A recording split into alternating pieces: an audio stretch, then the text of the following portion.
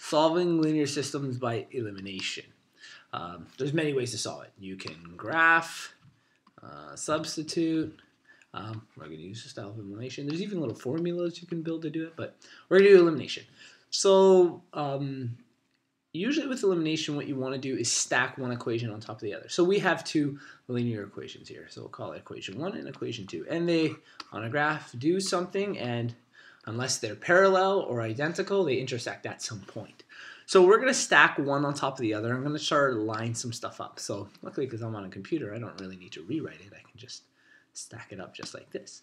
So what's helpful is if we kind of keep the equal signs in line, and we have our variables all kind of in the same column. Okay, so we have our x's, our y's, and our constant values together.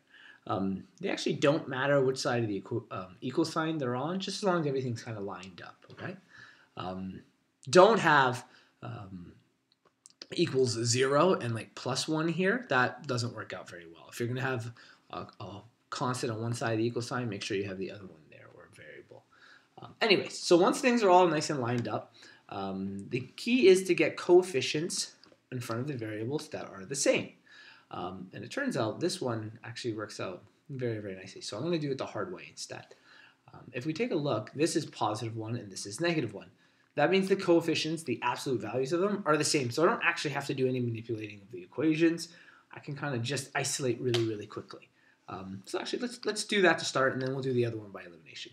So because this is +1 and this is -1, when I'm eliminating, I can choose to either add or subtract. It doesn't matter as long as I eliminate one of the variables.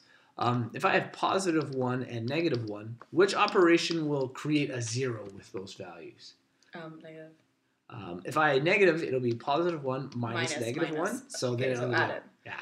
So that would have ended up as 2. So good. And you would have figured that out as you went through. So sometimes you got to do a little trial in there.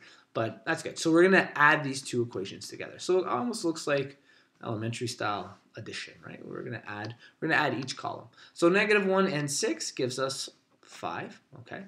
+1 and -1 gives us 0y. I don't need to write 0y because 0 times anything is 0, so that disappears. So just kind of think of it like it eliminates, and that's the whole idea behind this title, is eliminating. And then 4 and 6 is 10x, okay? So now we can kind of squeeze them a little closer together. 10x is equal to 5. And to isolate for x, I divide both sides by 10, and x is equal to 1/2, or 0.5. Now I could use substitution and plug it into another equation, but the whole point of this is to do elimination, so we're going to, instead of eliminating the y, we're going to eliminate the x in this version. So we'll write the same stuff over again, 4x plus y. Actually, you know what I'm going to do? I'm going to move it to this side. When I move -1 over, it'd be +1 equals 0, just to give us something a little different to look at. All we did was move the -1 over. And here we'll have 6x minus y minus 6, when 6 comes on the other side of equals, is equal to 0, okay? Technically, everything's lined up. We have all of our columns together, our x's, our y's, our constants, and zeros, okay? So you can have 4 if you really want. This is not going to do much for us, but now in this one, here's equation 1, and here's equation 2. We want to eliminate the x values. In order to eliminate the x values, the coefficients need to be the same, and that is not the case right now.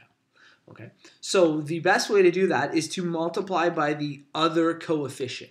Okay, so we're going to multiply all of equation 1 by 6.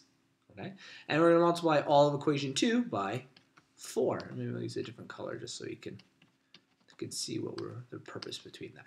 And that way we're going to guarantee that we're going to have the same coefficients. Now, whatever we multiply, we have to do the entire equation by that. So the new equation 1 times 6, will now read 6 times 4 is 24x, okay, plus 6y.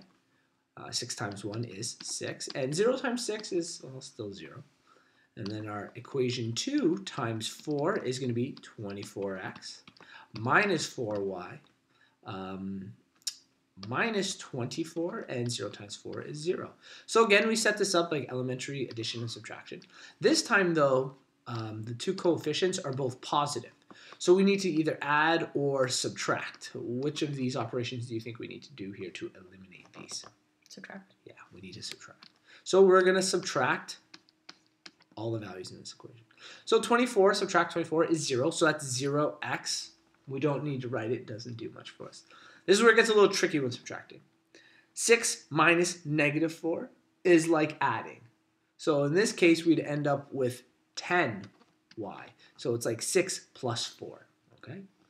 Here we get 6 minus negative 24, which is the same as 6 plus 24. So we get positive 30. And 0 minus 0 is still 0. Okay. But now we have just one variable, and the whole idea is to just isolate this. Now, by doing what we did, I kind of made the question longer, but just to give you a different view. We got to get all the constants or numbers on one and variables on the other. So when I move 30 over to the other side, it will become negative 30. Okay. And to isolate for y, we divide both sides by 10 because it's multiplication here, and y is equal to negative 3. So these two lines intersect each other at 1/2 and negative 3. And I'm sure if we were to graph it, did I graph it nicely? Oh, look, we have it right there. 0.5 and negative 3 is exactly where these two lines meet each other. Okay?